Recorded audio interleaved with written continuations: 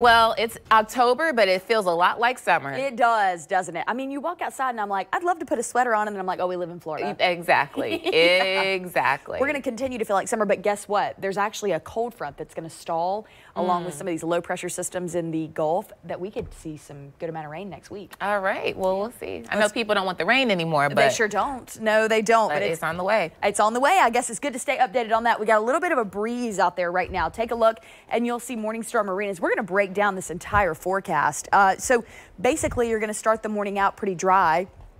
And then as the kids come home today, you know, there's only a 20% chance of a shower out there at all. So we are in good shape. We're going to be around 86 as the kids head home. Temperatures right now, anywhere from the 60s to the 80s. So it's a big variety. We're at 81 already in Mayport this morning, 67 in McClenny, 70 in Gainesville, and 70 in Jacksonville this morning. So yeah, big variety. Radar, as you look at it, crystal clear out there, and continuing to look at future track, you'll see a couple of showers coming in primarily up in Brunswick and St. Mary's off the coast. And, you know, a few more pop-ups toward Lake City, Waycross by about 5 o'clock this evening in that high heat of the day. But the rain is not the story at all today. You're going to have a good day to get through. So as we make it all the way through tomorrow, I'll show you this much. Overnight, tonight, into tomorrow morning, could see a few showers continuing to come in off the coast. Again, primarily impacting areas up in Georgia from Brunswick to Jacksonville. Getting a little heavier tomorrow afternoon from Jacksonville into McClenny. We'll track that as it comes in, and you can download our weather app and track it right along with us. But overall, enjoy a beautiful day.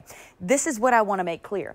We've got a 30% chance, they've dropped this, by the way, the National Hurricane Center, of development with that low pressure system in the Gulf over the next 7 days. But the issue comes in not so much with anything tropical, just with the amount of rainfall we could get based on the low pressure system and that stalled cold front we might see into the latter part of the weekend and into next week. Take a look and you'll see a lot of this rain. It's really going to be likely more impactful to Central Florida and South Florida. Nonetheless, it's worth a mention that as that cold front stalls and we continually see those areas of low pressure developing in the Gulf, again, not tropical. Areas of low pressure are not tropical. These are just rainmakers. That's where that rain could come through into Monday and Tuesday of next week. So there you go. Hurricane Kirk is out there, and it'll take a swift turn and stay out to sea. And as it does, you know, we'll be keeping an eye on it, but it has nothing to do with us. So we're in pretty good shape. Also want to talk about Tropical Storm Leslie.